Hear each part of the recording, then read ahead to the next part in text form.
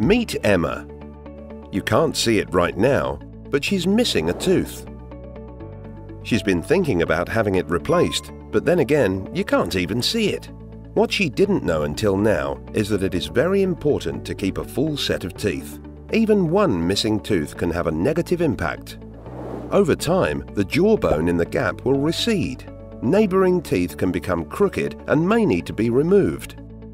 That's all Emma needs to know. She doesn't want to lose more teeth. No. After all, she's only in her early 40s.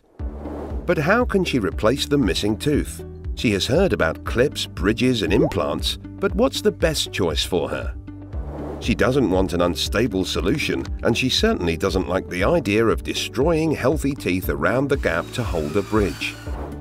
If Emma meets all the dental health requirements, a replacement tooth can be put on a dental implant.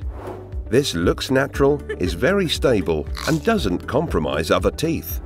Research has also shown that implants are as safe as other treatments, but often last longer, which in the end makes them more cost-effective. This sounds like a good solution for Emma, but won't treatment take a long time? Emma's friend Susan has had several implants, so she asks her for advice. Susan tells her about her positive experience with dental implants. Her dentist used an implant procedure that made treatment very quick. The implant and temporary tooth were placed on the same day. Emma immediately contacts Susan's dentist, where she learns more about implants and temporary teeth that can be placed on the same day.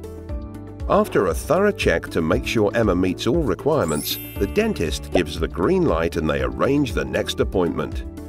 A week later, Emma leaves the practice with a natural-looking tooth connected to an implant.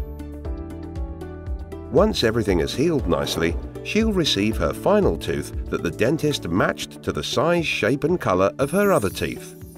This needs to be celebrated. If you're missing one or several teeth, don't ignore it. Speak to your dentist about dental implants.